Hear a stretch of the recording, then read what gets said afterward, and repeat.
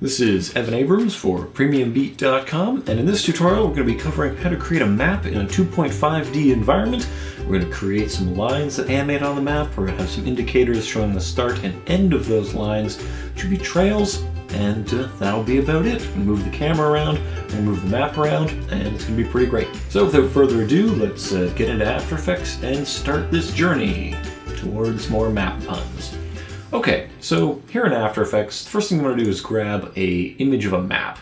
And I've gone ahead and just taken a screenshot of Google Maps, and this is downtown Ottawa. So go ahead and get whatever map you need to do this, and we'll give this a go. So the first thing I do is I draw the lines on the map that I need. So I'm going to do that by taking the map, dragging it onto a new comp here, to create a composition with the map in it. And then I'm simply going to take the pen tool here and I'm going to draw some lines on here. So making sure you have no layers selected, and I'm going to pick somewhere near the center of the map to start drawing these. You will have wanted to, of course, center your map on something you're interested in. And I'm just going to draw points out on the map, not paying much attention to this one-way street at all, and drawing the line around. So I've gone ahead and I've created this line, which it has filled for me, which I didn't really want. I want it to have a fill of none. So you select this none, okay? And I would like it to have a stroke that is a solid color. And that solid color can be blue or red or whatever you'd like, and its thickness can be 10 or none or whatever. So we've got this line on the map. Good, and that's really all we needed from this comp. So what we're gonna do is we're gonna hold down Shift, select both of these, copy them. Now we're going to create a new composition, name it Animated Map if you'd like. And then what we're going to do is make sure that our comp settings in here are something we recognize, and that would be something like the HDTV 1080 25 or 24 or something like that. So go ahead and hit OK so we can resize this down. And now we're going to paste those things in here, make them both 3D layers. Perfect. And create the rest of the things we need for this scene. The first thing is going to be a camera. I'm going to be using a 24mm preset camera, and we're going to need some lights. So I'm going to create an ambient light just to ambiently light the entire scene. Perfectly good.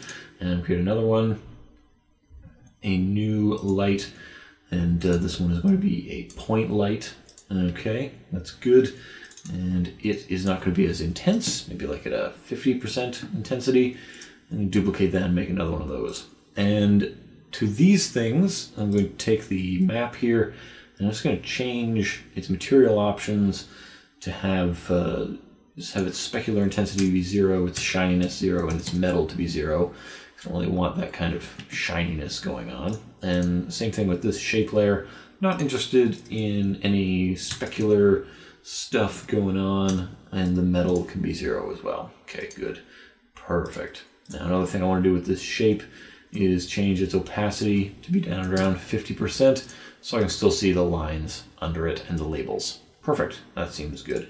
Now I'm going to take its position. I'm going to just parent it to the map layer so it's stuck to it, and then I'm going to offset it here by about -3 so it's coming up off of the map.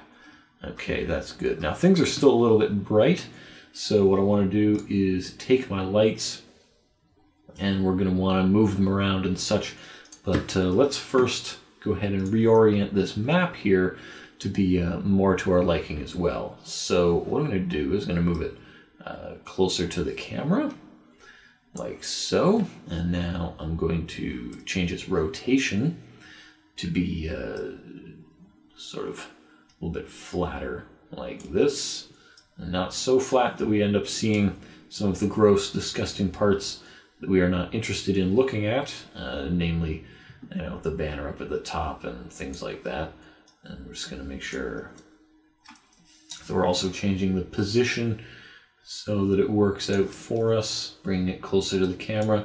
So in this instance, we're not actually moving the camera around, rather we're going to be moving the map around instead. So there we go, get it positioned close to the center of the frame here. Perfect. Now, if you find that your streets and the like start to look a little bit funny, that is likely because adaptive resolution is just blurring them out because it doesn't care too much. So we're going to need to create a rectangle to make some labels. So it's going to have a fill, a full fill, and it's going to have no stroke on it. Okay, good. Now we're going to need to go into this rectangle here, change its size to be something like 250 by 50. Nice tiny little rectangle like this. It's going to be 3D as well, and we're going to parent it to, again, the map here. And we'll just change its position to be such that it is stuck on the map here. So set its Z position to none, making sure that it's on the map. And we'd like its rotation here to be 0, 0, 0, so that it's definitely on the map. And we're going to need to position it in the correct spot, at least somewhere we can work on it for now. And we're going to add to this, we're going to add to it a polystar. All right, so let's just go into the contents here. We've got the rectangle path. We drag the polystar path in there, so it's getting the stroke and the fill as well. And we're going to change it from being a star to a polygon. The number of points is going to be 3. And now we're going to change things like its rotation to be 180. And then we're going to make its radius smaller, smaller, smaller. Something like 10 would be appropriate. Change its position over and down to be sticking out of this thing, like so. Now we're going to change the anchor point of this entire thing such that the anchor point is on the tip of that arrow, or as close to it as you are comfortable. Okay, that looks good. That'll probably do for our purposes here. Now, this layer, we are going to say layer, transform, auto orient, and we would like it to orient towards the camera. Hit OK. Now what this does is it causes this layer to always face the camera. Now what we're going to do is we're going to change its position so that we can move it. Remember, its position is relative to the map, so we're moving it to be at the intersection we would like. And it's going to be constantly oriented towards the camera, so the label is always going to be visible. So if we start changing the map of the camera, it'll always point towards the camera. Now let's create a new text object, and this will say starting. So this is where we are starting from. I don't care if it's bad grammar. I mean, I don't really make maps for a living. I just take the text that clients give me and put it on maps. So parent the text to that shape layer of the sign, like so. Make sure it's above it. And now we look at the position and rotation of the text, and we're just going to zero out all of these values. Good. And then we can just manually kind of drag it so it's in the right spot. Good. So starting, stuck on there. Perfect. I like how that looks. Okay, good. So the sign, hit AA and make sure that it is indeed casting shadows. That'll be important because we want it to cast shadows on the map. We have one sign here as the start, and we'd like another one as the end. So let's take those, duplicate them, change it from saying starting to something like ending. Good. And now we'll take sign 2 here, and we'll alter its position to just move it over to wherever the end is going to be, making sure that that point comes to rest on the point we want. And you can see we're already encountering one of the many problems that comes from auto-orienting things, which is it starts to bend at weird angles. But this is just one of the problems that you'll have to solve. So you'll take this, and what you'll do is we'd just like it to jut out the other side. So instead we'll alter the scaling here to be negative 100, which will flip it like so. And then we'll take the ending here, change its rotation to be 180 degrees on that axis, and there we go. So now it's poking in the correct direction at least. Now we can move the map here. Just move it up, down, over a little bit to get those framed a little bit better. And there we go.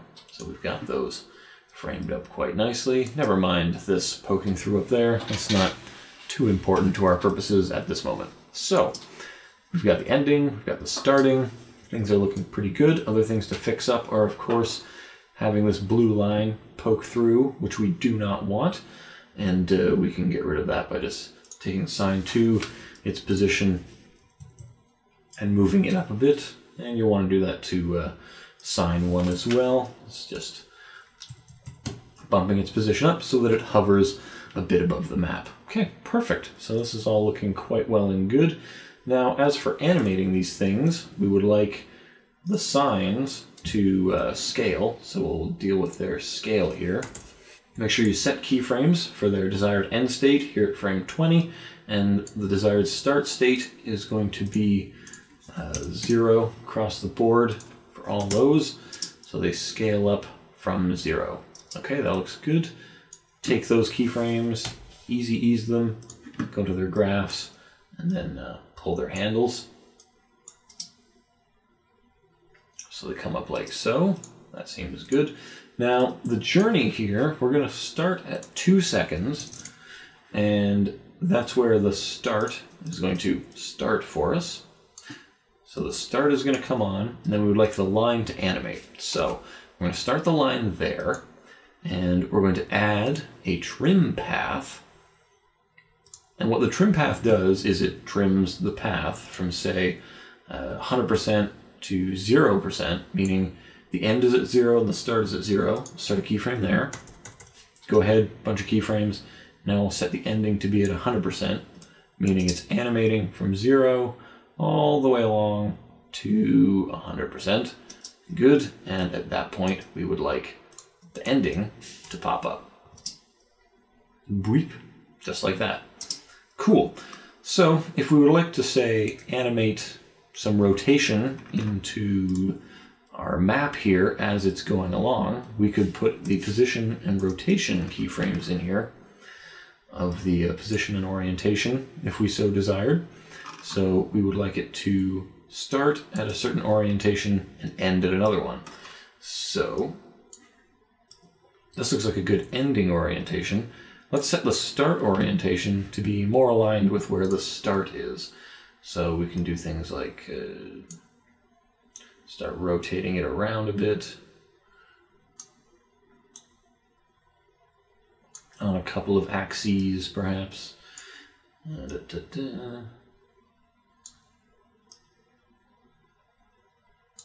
then we can move its position around on a few, maybe zoom in a bit on it. So as we're going, their starting comes up, and then the line starts to move, and there's the ending that comes up. Okay, that looks pretty good. Take those and easy ease them. Now you've got movement going on here. Everything looks good, perfect. Now what we would also like to do is note that these things are constantly angling themselves towards the camera, which improves readability quite a bit. Okay, so we're almost done. The last thing to do is to get the shadows and lighting in there. So we made a lot of lights. The first one was an ambient light. And the point of the ambient light is just to put a lot of light into the scene. It just lights everything evenly. Now one of these lights, we want to stick that to the camera. And then we want to change its position here to be right at where the camera is. So it'll always follow the camera around. Now the other light, we would like it to be parented to the map so that it's stuck on where the map is. Now call up its position, hit 0 for all of that, and that sticks it all the way over here. Now we're going to use the position here to make it a little bit more front and center for us, sort of around here. And we want to float it up a little bit so that it's hanging out above the scene a little bit, and we can use it, hopefully here, if we've played our cards right, to cast some shadows for us. So we're going to negative 1,000 maybe. So it's up a little bit higher. Good, we can see it's casting those shadows. And what we're just going to do is we're going to take the lights and I'm going to try to balance them out a little bit. So maybe downplay the intensity of some of these, you know, downplay the intensity of this one a little bit, and just try to balance out your lighting so you can see shadows a bit clearer and all that good stuff. So see how that's looking? It's casting shadows that are moving, and we get to just really enjoy all of that. But all in, this should have given you the tools you need to create one of these for yourself. Just be mindful of such things as this kind of tear up here. Just make sure that the starting and ending pictures you're working with are of good quality, which is great, and that you are aware of where they are. If you're making these assets in Illustrator or whatever, then you probably won't have these problems. But if, like me, you're lazy and you just take pictures from Google Maps, then you'll probably have these problems and you'll need to get over them somehow. Anyway, this has been Evan Abrams for PremiumBeat.com. Hopefully this has helped you make some maps. You can show all kinds of interesting journeys, like yours, from not being able to make these to being able to make them, which is not a movement of place, so I don't know how you would map it. Stop by PremiumBeat.com for all of your royalty-free music and sound effects needs, and stop by the blog for more tips, tricks, and tutorials in After Effects and other applications. And again, I'm Evan Abrams. You can check out my work on my YouTube channel, or tweet at me at ECAbrams, or head over to evanabrams.com and just enjoy some stuff there. Thanks a lot for watching, and I'll see you around the internet.